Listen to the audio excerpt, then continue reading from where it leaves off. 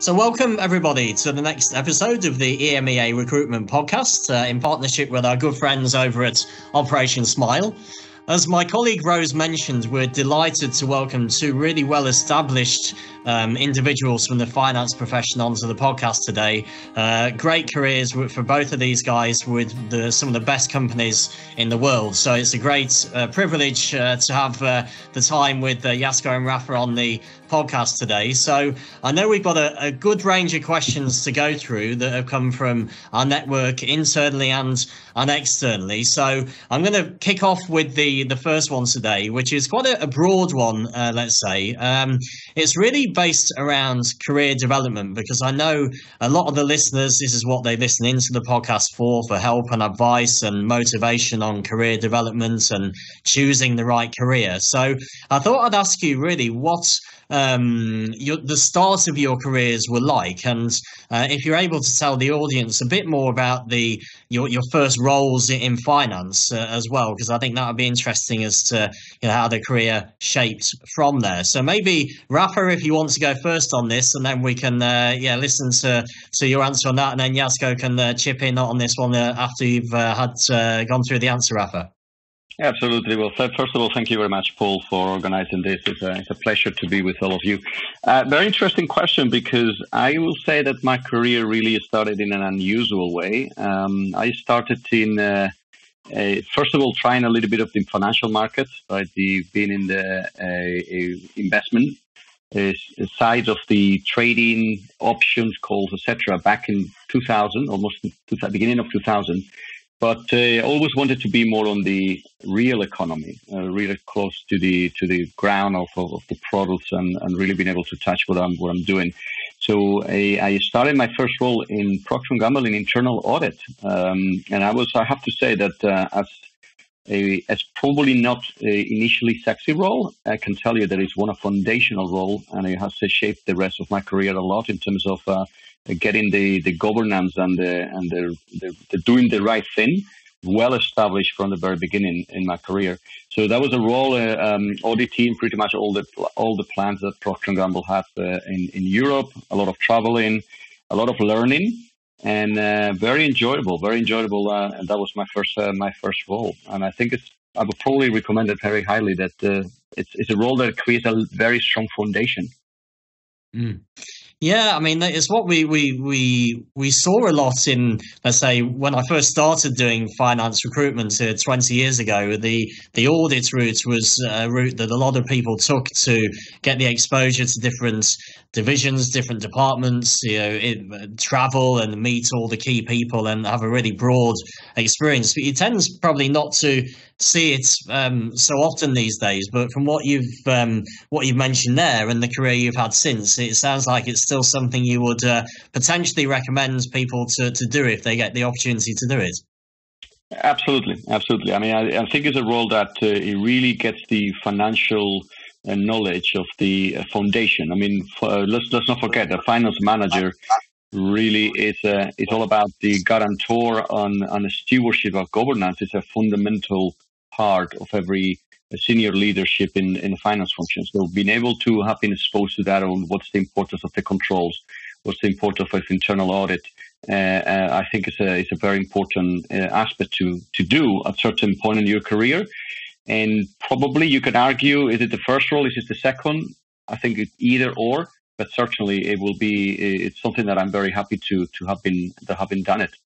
Mm-hmm. What about yourself, Jasko? Is there any similarities between yourself and Rafa on that stage, or any differences you would pick out? Well, except for the good looks, we have other similarities. So, I mean, it's interesting. I actually didn't know. I know Rafa since a while, but I didn't know that he started as well his career in investment banking. So that's why I started, and that was my first job.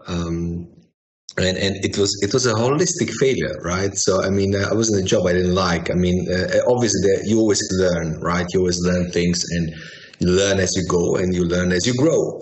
And for me, it was just something where I couldn't simply feel somehow home in the job, in the role. It just didn't really talk to me. So I took a similar path like Rafa did, and eventually started as well with Procter Gamble.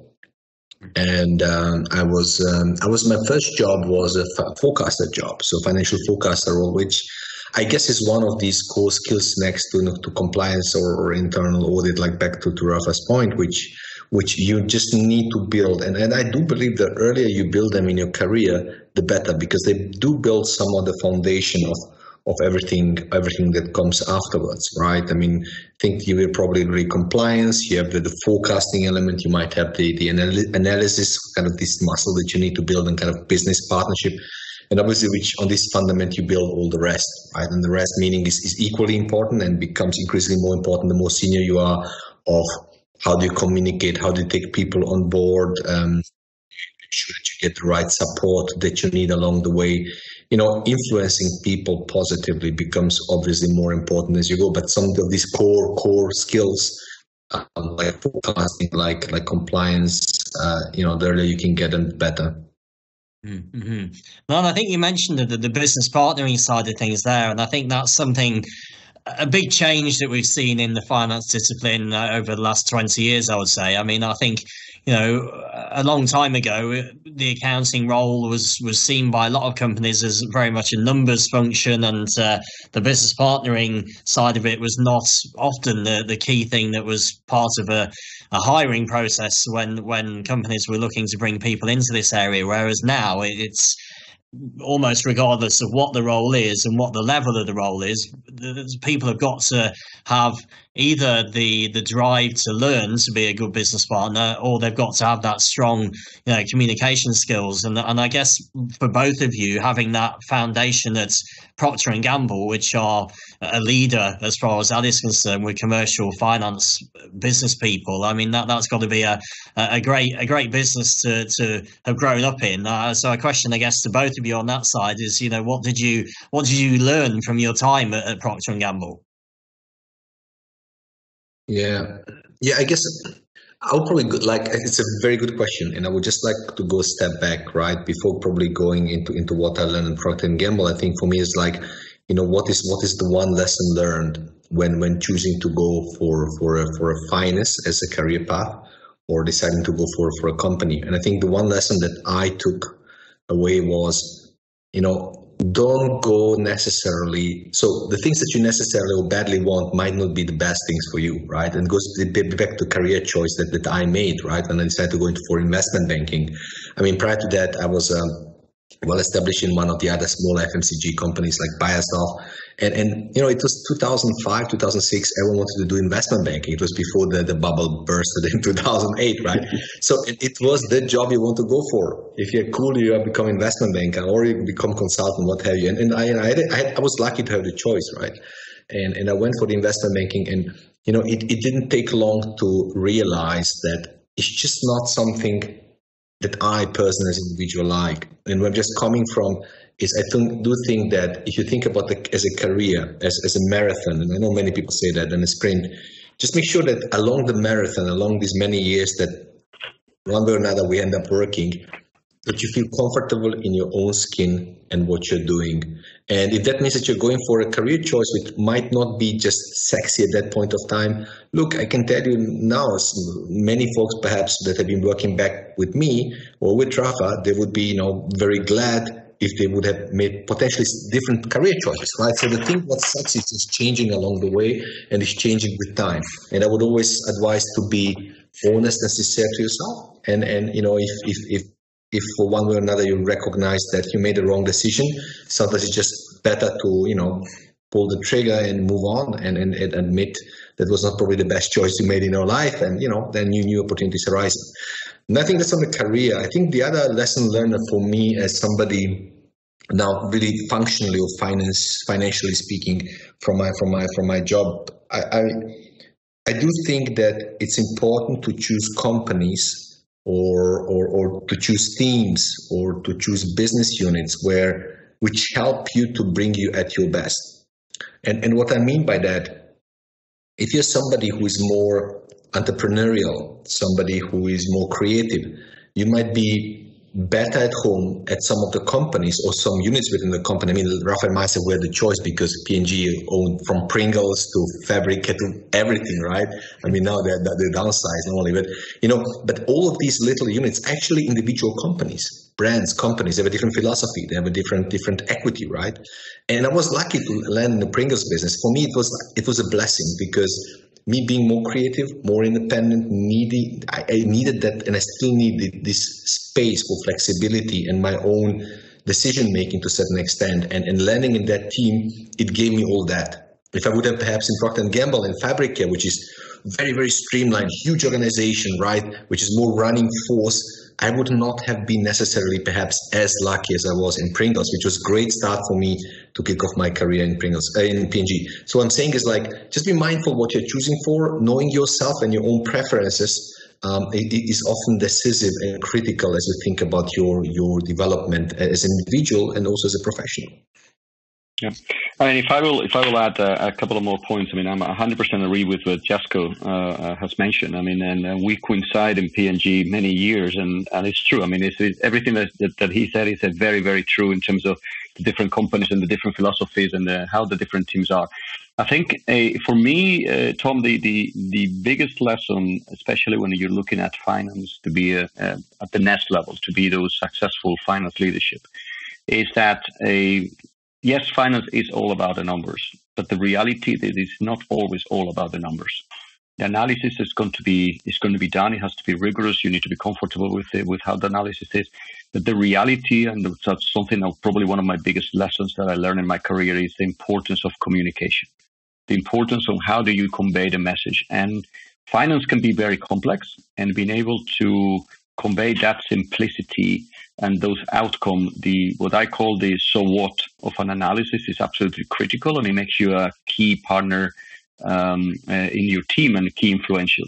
I have seen, unfortunately, many cases in which analysis have been done there and has been good, but it got completely undersell by the communication or becoming very sloppy at the end of the equation.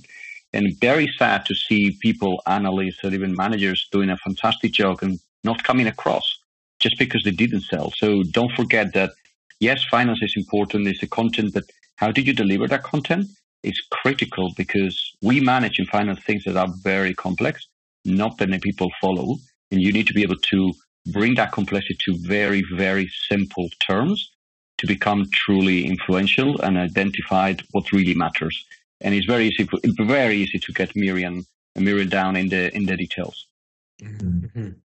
No, it's really interesting, the comments you both made, and I think I'd like to just pick on something that Jasko mentioned actually in terms of the knowing what you like and what you enjoy in a job, because I think it's also aligned with, you mentioned the word lucky quite a few times in that answer, and I almost feel when we interview people on the podcast, they almost have the same type of approach, where they sort of find the job they enjoy and then they become lucky. But it's almost if you're doing something you enjoy, you put obviously more effort and enthusiasm into it, and then the luck almost comes from your general sort of approach and your mindset. I mean, is that something you'd sort of agree with from what you've seen yourselves over the years? I think we are both, or I think we are all in general relatively lucky, right? And I have been lucky to make perhaps the one right decision at an early stage as a young person, a young individual. And perhaps if you would have taken the decision differently, and to be clear, in my case, I didn't make these decisions probably always right, and that I was lucky was probably rather a matter of luck than brains in my case, that I decided to go the path. It was perhaps a gut feeling, but not what. But I'm saying, I mean by luck is, I do think that everything bottoms out at two things. I would say one, life philosophy. How do you think and take the life and take the challenges come its way, and how do you take people on board? Back to Rafa's point, like, what does it mean to be influential to you? And there are different approaches, right, that one can choose. And beyond the life philosophy, I think, again, just, knowing perhaps with your own strengths and weaknesses and what you as an individual want. And that's not something that anyone can tell you. I mean, obviously, there's a great environment of family and friends who know you. So, talking to those is always beneficial and helpful. When choosing my first job, didn't listen to them. So I thought I was smarter than them and I knew myself better. lesson learned. That's so true about it. Yeah, but that's probably that's probably what I would say about it. No, it's true. I mean, it's just interesting, to hear the thoughts on it. I mean, I don't know, Rafa, you've had a bit of time to think about this now, so I don't know. Would you go along that line with Jasko as well? Yes, absolutely. And actually, I will go even one point further. I mean, the world out there is different versus when we started almost 22 years ago, right? I mean, we enter in a company, Jasko and I, we were very lucky to enter in such a company like Procter Gamble that really take care of you in many, many fronts. And we were entering a way in which it was educated to us to say, hey, this is a long term. This is not a sprint. This is a marathon. So there was all the time a lot of view. So you do this, then you do that, then you do this thing. So you take your choices, but it was all very well established. And that was great. Now, if I think and reflect now in the reality of the world today, it's very different. So my advice to people that they are in the early stage of their career or in the middle way of the career is that the one plan that you cannot lie to yourself is your own plan, right? It's your own, what did you want to achieve? You're expecting to get certain skill by so many years, or you expect to get promoted by so many years, etc. If you don't get it, at the end of the day, it's going to be your choice. You need to decide how much is enough so you can move your career. Don't stay stuck in a place that you're not feel comfortable waiting for that promotion, that skill to happen if you're not seeing it happening. And move on and keep evolving yourself by finding the jobs that you like. So I think this is the one piece that is a big lesson that I think has changed. It's very different versus when Jasko and I, definitely when I started back in 2000. And that's something to have is that have that plan of yourself. And at the end of the day, I mean, don't lie to yourself in the way that's your plan, right? I mean, you can find your excuse, but you're lying to yourself. It's not like you're trying to make your manager happy or by doing something. It's just looking into yourself. Mm-hmm. No, I guess a question that's quite well aligned to this. So you talk about planning and the career progression and so on, but I always like to ask guests on the podcast, especially ones that are at the level of both of you, around why you chose to work in finance in the first place. Because we often find that some people almost fall into a career, a discipline as a career. Others are motivated by their parents or somebody around them has influenced them to go into a certain discipline. So maybe Rafa first. What was the reason you chose to go into finance in the first place? Wow. I mean, I'm probably going to sound a little bit of a cliche, but it started really as a tradition. I mean, I come from a family of all my kids, my brothers and my brother and the two sisters, they all went through the finance career. You're talking about 2000. In 2000, if you wanted to be successful, you'd have to go into the investment banker. You had to go through the consulting wall. And that was kind of like the fashion part. And there was a little bit of an influence on that front. And I always been very close to the numbers. So I enjoyed that aspect too. But to be fair, I think it also grew on me.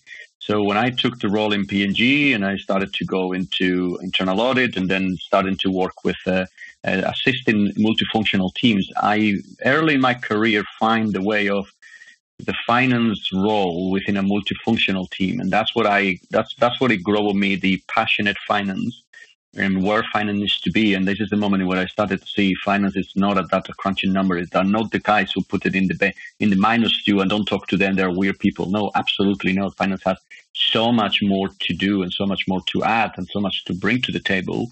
And this is where I grow. And I can see in today's, even 20 years after I started, that finance is still have a long way to go. We're certainly not where we should be. Some companies are more advanced than others, but others still have a lot to develop and work, and that's where my passion continues to be. And I think we have that binomius of that. My vision is always to be able to partner with my CEO in a way that he and we can be almost interchangeable. And it's a difficult one. It's a journey. It's a long term. This one for sure is a marathon. That's not a sprint. I can tell you that. Mm-hmm. What about yourself, Jasko? Was it similar for you? Did you have the influence of your family to go in the route of finance, or was it something different for yourself? Well, for me was more, I think, well, I mean, except that I like counting money, right? So it's a kind of big counters. I think it was a bit of a discovery, right? Like, I don't know, like I always knew I want to go that direction, and I can't tell you why. Relatively early in my career in education, actually, before I started working, I went specifically into more that direction. I realized I'm good with numbers. Then I also realized quickly that I don't want to be an auditor. I did an internship in Germany, do lots of internships. I did internship in audit, I did it in FMCG, in private equity, what have you, right? And I just could say that was very helpful for me to guide me. What is it I like, what I'm good at, what is it I'm like that I'm not good at, and what is it I'm not good at and I don't like, right? And kind of figuring that out was very helpful. And no, like for me, I would say like what I value a lot is the ability to connect numbers which are rational. They're patterns. They are, kind of algorithms, if you like, which are telling, which give you a certain level of feeling that you kind of can predict the future by understanding the past, which is not always true, but that's kind of bottom line of it. And putting that into a business context, back to Rafa's point, which is how can you help to co-pilot the business and really be a sparring partner to your business partners and build the right level of confidence and trust and influence the decision making. I think that is a talent, that is an art, and I think it's a very highly valued and appreciated piece of work, right? That not everyone can do.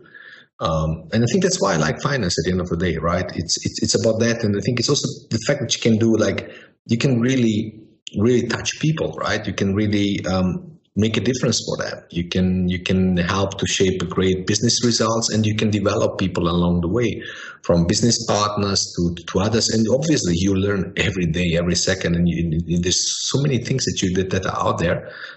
It just gives you, for me, finance gives me the room to put my nose into everything, to learn about everything, to realize if I like it or not, to understand it, to challenge it, and to make a difference. That's probably the bottom line of it. Mm-hmm.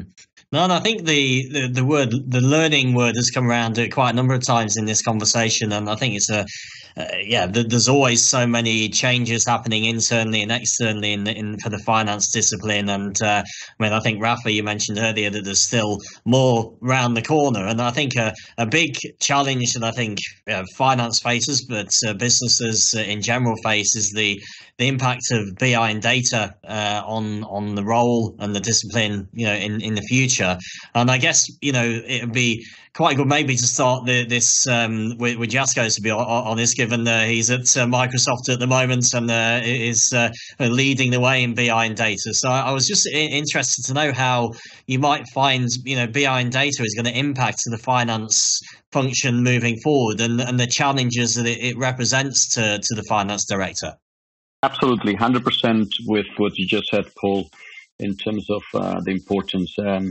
It's coming, and the power that the data has is incredible, right? And it's going to shape the finance roles, and it's going to help. But the reality, and this is something that I would like to break the paradigm that people said, the data is going to, or the automation is going to kill finance roles, or it's going to eliminate them. I don't believe so. I truly don't believe so.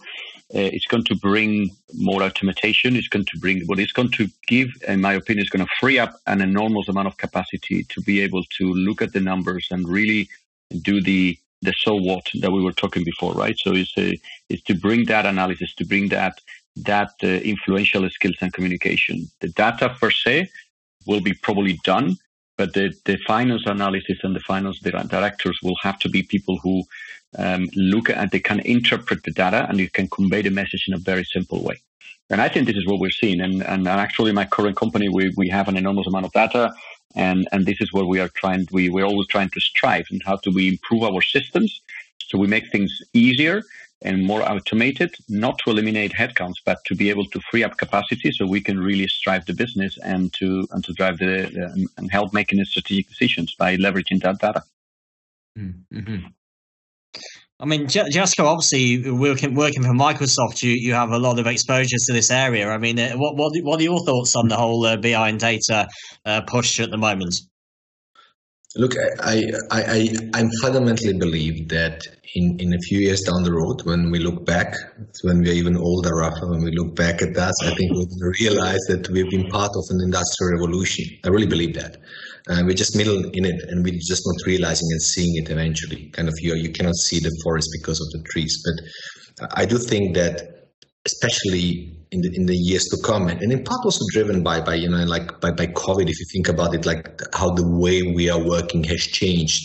I think that many years of innovation eventually is being back in just a handful of years.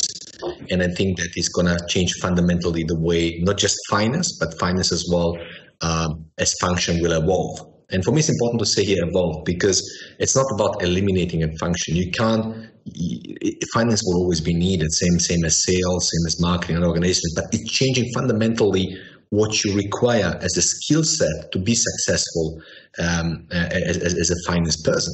Now, if you just reflect a little bit of what I talked before, like this hard skills that we had to gain, and I'm still proud of them, compliance, forecasting, analysis, what have you, right? But take the forecast, right? The forecast is becoming very much an automated process. So all the new folks, all the so to say new kids on the block which are joining now, like their skills probably might be rather skewed toward more, let's say, what I would call soft skills, like how do you take business partners on hand? What's the right collaboration? What's the right communication? Much earlier in the career than probably what it was for Rafa and me. It doesn't mean that they don't need an understanding of what a forecast is and how it works, but the level and the depth of understanding and the amount of time they will spend to create a forecast will be and is already today fundamentally different than what we had to do. I mean, I myself have been back together with Rafa building crazy Excel models, and we still do in part, but the dimension of the craziness is just very different today than it was back then, right? And I think it's just eventually netting out in one thing is kind of productivity, and the productivity in the sense that I have more time, back to Rafa's point, to focus my energy and attention on more meaningful and more value-adding activities than let's say playing around with Excel and trying to figure out what are the specific trends or what have you. It's there. I open a Power BI, or I open a dashboard and whatever product you're using there, and it tells me my revenue, my sales, it tells me my P&L, I can get daily trends, how does it compare to the last 5 years, if I'm in the retail, like in the retail business, okay, what's my daily sales on that day? What are the patterns behind? What's the mix behind? There's lots of automated analysis being done behind, where I don't need people to do it, but the people that would usually do it are focusing the energy on interpreting this data and helping the business to take the right decisions.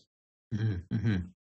I mean, do you think in terms of, let's say, people looking to go into the finance discipline, it makes it harder for them now? Because I guess in the past, it used to be a case, if you wanted to move into finance and accounting, you might study a CPA or something along that line, and then that would be your opening to get into finance. Whereas almost I can see in the future that actually the CPA, whilst it'd be nice to have, it's not going to be essential. It's more going to be, are you strong as a person? Can you challenge and influence people in finance, outside of finance? And it's, that's a lot harder to learn, I think, than it is to go and study for a qualification. So can you see, is it going to be harder, do you think, for people to get into this area in the future?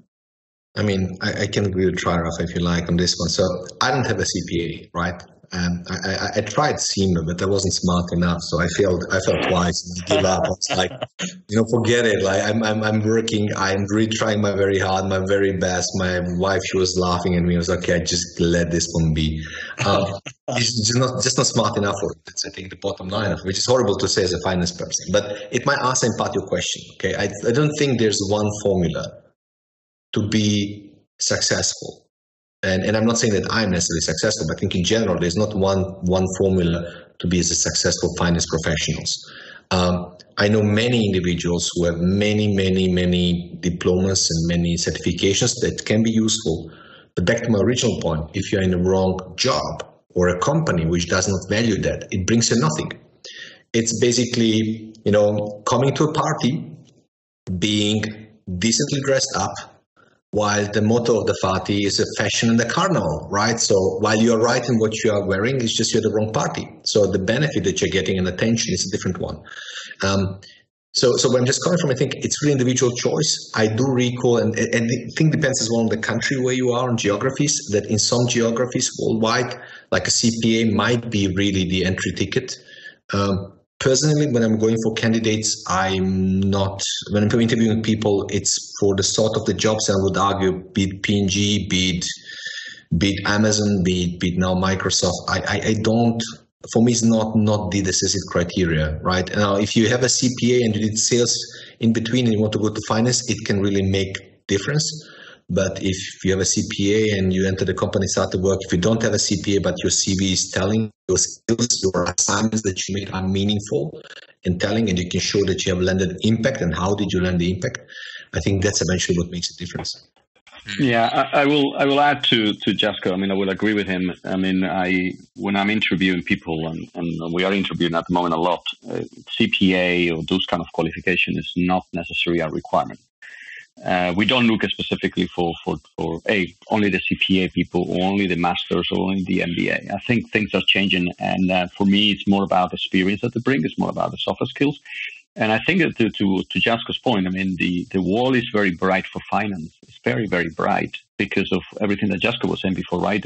All the efficiencies that we're going to get through the analysis, the data, the Power BI, it's going to require that people are far more empathetic and have more soft skills. And those, you don't get necessarily those through the CPAs.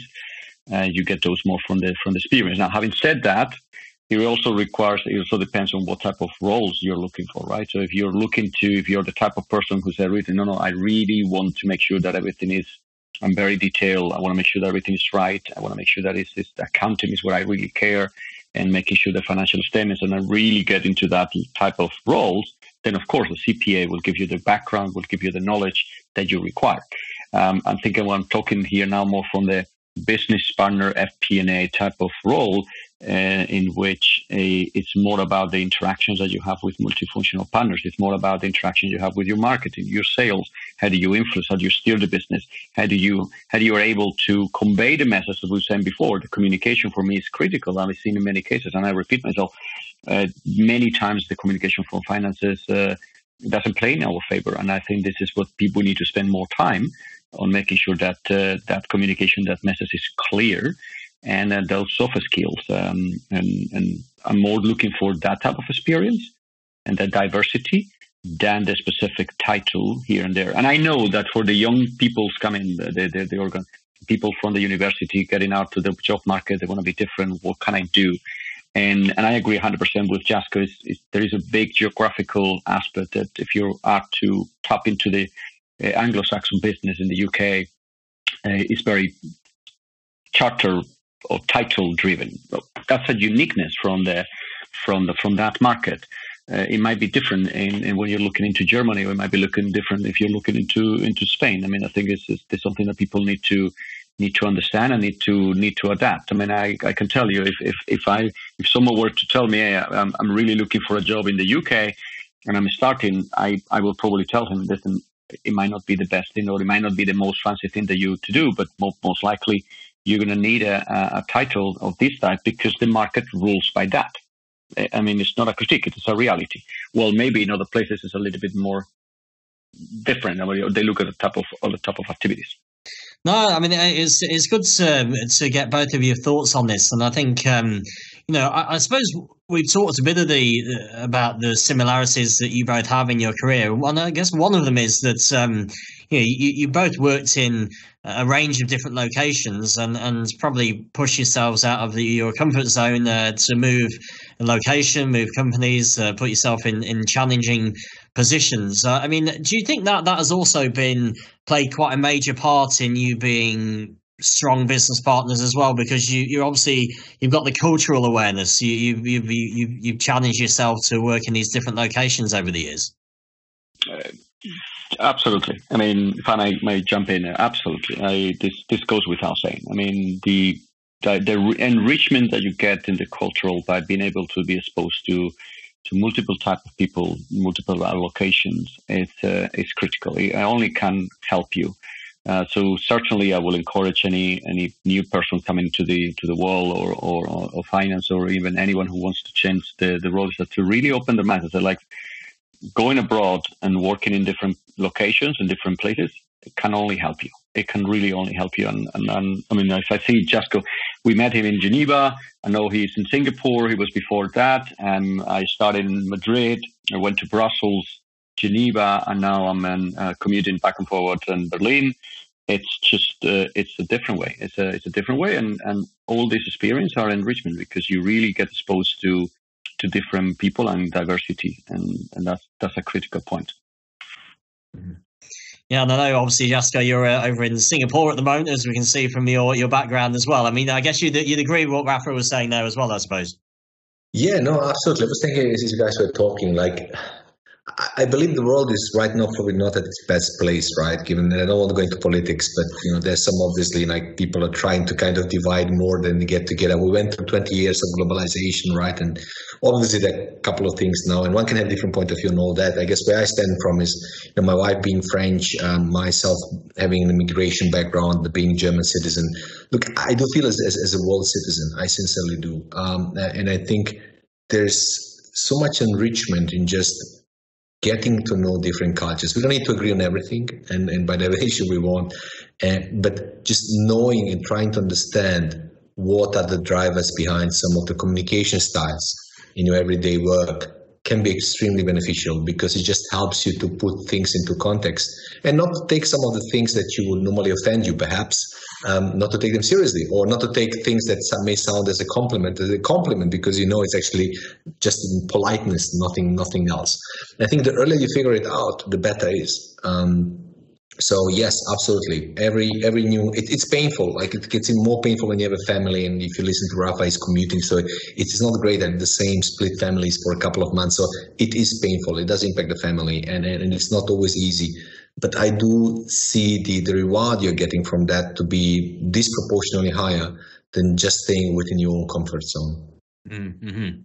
No, and I think it's really interesting, especially when we speak to finance people on the podcast, because obviously, typically in most people's roles in finance, there's the elements of risk and control in some shape or form. And I was finding it's quite interesting to ask people about their careers and the risk and controls they've had over their own careers. And you normally find that actually, the people who have excelled in their career in finance and have really enjoyed their time in the discipline have taken risks through their career. They've been calculated, managed risks. They've been either around geography, either around a move to a different company. But each time there's been a risk involved, and people have learned something from it. So going back to something else you mentioned running through the podcast as well, is to learn from every experience you're having as well, and to take that on to the next the next experience. So I think it's really interesting to get your thoughts on these things. And I guess another thing we've touched on through the podcast is people, and I think you both mentioned about when you're evaluating people's profiles and CVs and so on. I don't think we can have a podcast on the EMEA recruitment chat and not at least have one question about recruitment. So I mean, obviously the market at the moment is tough. With the whole COVID situation. Finding a new role and onboarding people is very challenging. And I thought I'd just ask you both, really, from your experience over the years, what you feel is key to an efficient and effective recruitment process to getting the right people. Rafa, you want to go first? Yeah, I can chime in. Wow, that's a top question, because I've been in both sides. I've been kind of like in the candidate role and also in the recruiting role, and it's a difficult. It's a little bit like there's like a marriage. It's like a blind date, right? You're trying to kind of like meet together, and the processes sometimes don't give all the visibility and all the things that you want, and sometimes you have misexpectations. You can hire the right person, you're selling the job, and you've done such a good job selling the job that then the person arrived to the role and it's like, this is not even close to what you told me during the interview. So it's always a little bit of a challenge there. So I think that my piece of advice would be that first of all, be authentic and really show yourself as you are, and really ask a lot of questions. And I think the other aspect I will say as part of the recruitment process to the candidates is that don't underestimate the your networks, right? And really to get as much information as you need in your network, whether it's internal network, whether it's external network. And as Jasko said, if you feel it's not the right party for you, then it's not the right party for you. There's nothing bad about it. It's much better to say that and to find it, be true to yourself, than you jumping in a role in which you may not like it, because believe me, after 3, 4 months, 5 months, you're going to realize that you don't like it, and then it's a waste of time for you, and it's a waste of time for the company that is looking for you. So it's a tough. And when we are from the point of the candidates, you kind of like feel a little bit like, yeah, the companies are the bad guys and they don't want to hire me. But believe me, that when we are in the side of the company, we're trying to find the candidates, we also have our challenges. So it's really both trying to find a way to blend together. And we are looking at a lot of people, and Jasko as well. And sometimes when we don't hire, it's not because we don't like the people, it's that we don't find the right profiles, right? And we're trying to find how do we marry together. And the challenge of the recruiting is like you're taking a decision on the basis of 1 hour conversation at most, and that's sometimes a challenge that it takes a lot of gut feeling. So for the candidates to really help themselves, like, is this the role that you like, and ask so many questions, is the key one, and inform yourselves. Yeah, that's cool. Jasko, would you go along with that as well? No, I go absolutely along with that. I think Rafa is spot on. There's not much I believe to add. I believe on the network, the point of network is super valid. So I do believe that, there is the easiest way for me to recruit someone if by any chance, you would have worked with the person, with the person, or person has been in touch. I would encourage all the young folks just to reach out to the folks on LinkedIn. I mean, they're all hanging out on Facebook, so what have you. Like, do feel free to build your network on LinkedIn. Perhaps I'm not trying to make a kind of advertisement on LinkedIn because it's Microsoft product, but I don't know any other professional network. I'm just using LinkedIn. So I'm just coming from, it's like, reach out to the folks. Like, people are usually perhaps more approachable than what you may think, and frankly, if you don't respond, so be it, right? But you tried it. But building some of the networks, having some conversations is very valuable. I do think that besides that, I would perhaps think about some basic things like leverage the network to understand the company, to understand what this company actually about, and what is the culture there. I myself have been, sometimes I review 400 different CVs. That's literally what I did, 400, to narrow it down to probably 10, to come to a conclusion that none of these people are the right fit for the job. So there's lots of work that happens behind the scenes there, but it is still better not to go for a person that you're not really comfortable with than hiring the person, making perhaps that person quit another job where the person is happy to join the team, and then to see that person failing. It is not just about the company, it is as much about the individual applicant. And I would really encourage everyone, get into the interviews prepared, know your strengths, and I would sometimes say it's even more important to know your weaknesses. And I can tell you, 9 out of 10 interviews, when I ask, what's the biggest mistake you ever did? 9 out of 10 people are not able to tell me that. And that's somehow concerning, right? Because I mean, speaking for myself, I do at least 5 mistakes daily, right? If you ask me now when was the last mistake, I was like, okay, give it time. I could not shut up like now, probably, But I will agree. Right, so it's just like, know yourself, know your strengths, know your weaknesses, be transparent, be honest, because it's what Rafa says, like a marriage, it's like a date. As important is it for the company, as important is it for you as an individual, to understand what are they looking for. Do I feel comfortable with it? This is how I am, guys. Do you see me fit in? And if not, hey, thanks for letting me know. This is probably my philosophy around recruiting. Yeah, let me ask a couple of things because the network piece that Jasko mentioned, and I feel very, very passionate as well. I mean, I can tell you about my experience. About a year or two ago, I started to look for, okay, what is the word I want to land after my career in P&G, and I started to reach out to people, and you got a little bit of a fear of how am I going to send this message to someone that just don't even know that person. I mean, I just see the name in a screen. And it's daunting. It's very daunting to kind of like, how am I going to approach Jasko or Rafa, just for the sake of using us, and tell them me located in France or located in whichever country, and I just want to have a chat for 15 minutes or 20 minutes. And I did that, and I can tell you the biggest surprise was the overwhelming response that I got from people that I never known in my life, that they were more than happy to talk to me. I remember one finance director who was willing to talk to me because he was driving from Zurich to I don't know where in Europe, and he was 2 hours in the car or 4 hours in the car. I said, "Hey, call me. I don't have anything else better to do."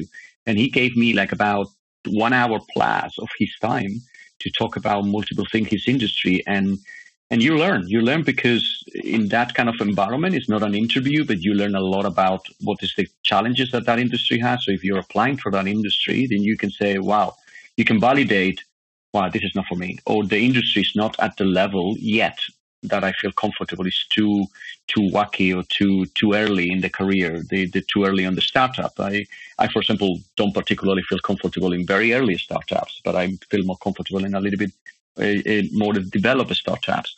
So it really depends, and that helps you to understand where you are. And there's not a right or wrong answer. It's just more information that you get. You get more bears on your knowledge, and when you are having properly interview, your questions are far more targeted to what you really want to know, because you as a candidate, the candidates are putting a lot of mistake, and either because they're taking the decision maybe to move to the geography, or they're willing to give up jobs, or maybe they're very happy. And also the company or the manager is going to have the confidence to say, right, you know what, I mean, this might actually work, versus recognizing that it's always going to be uncertain, right? I mean, I can tell you also 100%, whatever you sign off, whatever jobs you got, the job descriptions, the reality is always going to be changed. It's going to be different. And it's very difficult to match the reality of the day-to-day in a job versus the job description in a one-to-one. There is always going to be gaps. And there's always that level of uncertainty, that level of gut feeling to hold hands and jump. Mm-hmm. No, I mean, it's excellent to hear this advice from both of you, because I think, it's the kind of thing that I tend to be telling people on a daily basis. But I think actually to hear it from people in your position will give them extra confidence to actually go out and do these things. I mean, I think the networking thing is huge. I mean, I think people have a lot of people have a fear of rejection, or when they try to reach out to people through networking, and then will revert to applying to jobs on LinkedIn. But as Jasko mentioned, I mean, I think the average number of applications for jobs on LinkedIn is about 250 now, and I think, you do see it happens on such a regular basis that people are overlooked because the volume of applications. I mean, we had a situation this month actually where, a lady applied to a job at a big client on LinkedIn and was one of over 400 applications. CV was overlooked, but because I knew the hiring manager, I presented her to the hiring manager, and she ended up getting the job, and they would just say, well, we're going to have to hold our hands up here. The system let us down. But that is had we not known the person, then that wouldn't have happened. And I think it's the people have to have that, to try their best to remove that fear of rejection, and it does help the job search massively. It's a big thing in the current market. So it's I think Paul, the one thing I will say is and I tell also my kids is, what's the worst thing that can happen?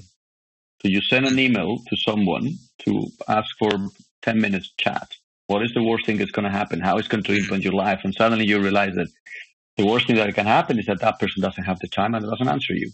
Mm-hmm. That's all, nothing else. Mm-hmm. So I think that is also to kind of feel a little bit of the take the feedback. And really think, what is the worst thing that can happen? Did you make a mistake? Did you make the wrong thing? Did you do a bad interview? Well, everybody has done it. You just learn from it. There's nothing happening. You're not going to become a worse person, or people are not going to like you, and you're going to go through the streets with a stamp in your face because people don't have it. It doesn't happen. I mean, let's remove the fear. Yeah, it doesn't tell something about you, right? I mean, it's not telling anything about you eventually. I think that as long as you don't take it like that, it's all fine. And I think what we heard as well, Rafa, you talk with the EMEA recruitment team, right? So that's good. I like I've got to get a bit of a sales pitch in here, so it's of course. That's cool. I know you're short of time, so I'm just going to fire one last question at you. It's a bit of an unusual one, so I thought I'd end the podcast in a bit of a humorous note. But obviously we talked about finance a lot, but I was wondering, if you hadn't gone into finance, what would you be doing? Sales. That's for me. I would have done sales. I love sales. I love talking to people. I love chit-chatting. I love convincing people. that's what I would have done. Yeah, interesting. I probably sales or marketing, but I think it's sales. I really like the social aspect. I mean, obviously, Jasko and I, we come down a long way, and we talk a lot, the two of us, and it's probably around that. But yeah, I mean, it probably will have been more in myself marketing and not necessarily a great salesperson. Maybe talk too much, but marketing probably will have been the place where I would probably have gone. So Paul does finance, you do marketing, and I do the sales. Sounds Exactly. We got the dream team there. We need to find a new finance guy. We need to find a new finance. Well, it's been awesome to speak to you both today. I know you're really full on with the diaries at the moment, so to get an hour with both of you is brilliant. I think there's a lot of great information here for the network that I know they'll take a lot from this conversation. So a huge thanks to both of you, and obviously we'll keep in touch and hopefully see you again soon. Absolutely. Thank you very much. Thank you very much, Paul and Jasko. Enjoy the good time and have a good evening, by the way. Yeah, true. 6 o'clock here. Hey, thank you. Yes, thank you. Thank you very much. Bye. Thank you. Bye. Thank you for listening to today's podcast episode. If you'd like to reach out to Paul or myself, please feel free to send a connection through on LinkedIn. And if you'd like to listen to previous episodes of the podcast, you can find them all at our website, www.emearecruitment.eu.